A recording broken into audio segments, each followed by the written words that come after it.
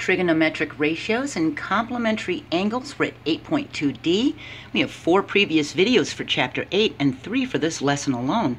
If you haven't seen them, you can go to the geometry playlist in the description and watch them. The acute angles of a right triangle are complementary angles.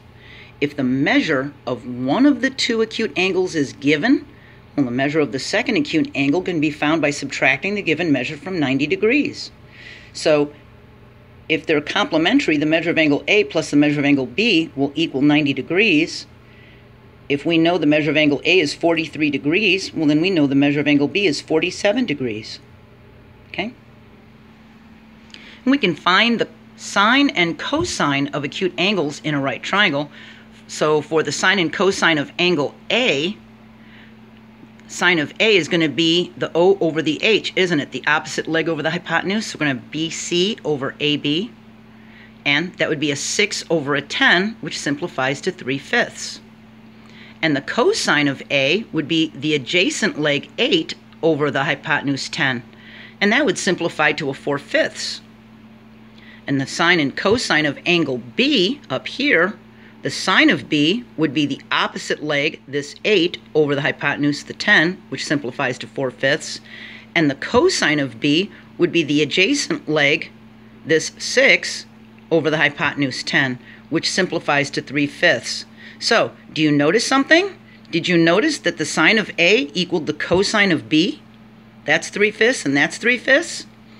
And the cosine of A is a 4/5, and the sine of B is a 4/5. So in general, the sine of an acute angle is equal to the cosine of the complement of that angle. And the trigonometric function of a complement of an angle is called a cofunction. And the sines and cosines are cofunctions of each other. And we can write sine in cosine terms and cosine in sine terms. For the sine of 42 degrees equals the cosine times 90 degrees minus 42 degrees. Well, 90 minus 42 is 48, so the sine of 42 degrees is equal to the cosine of 48 degrees. Together they equal 90. We can write the cosine of 36 degrees in terms of the sine. The cosine of 36 degrees equals the sine times 90 degrees minus 36 degrees. Well, that's 54 degrees, and these two together total 90 degrees. And this helps us find trigonometric ratios quickly because we only need to do it for one of the complementary angles. Then we can apply the relationships we have learned to find the trigonometric ratios of the second complementary angle. The acute angles in a right triangle are always complementary.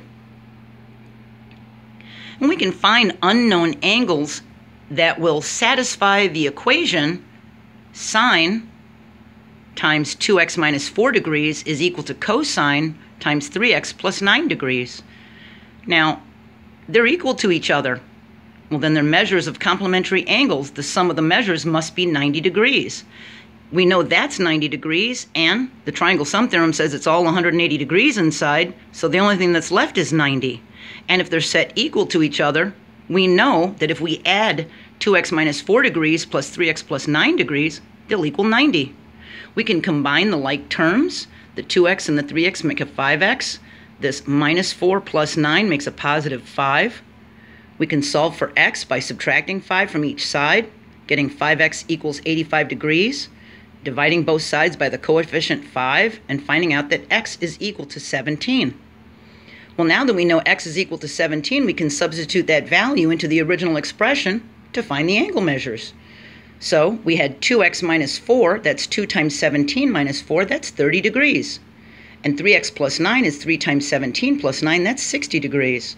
So now we have the measures of the two angles.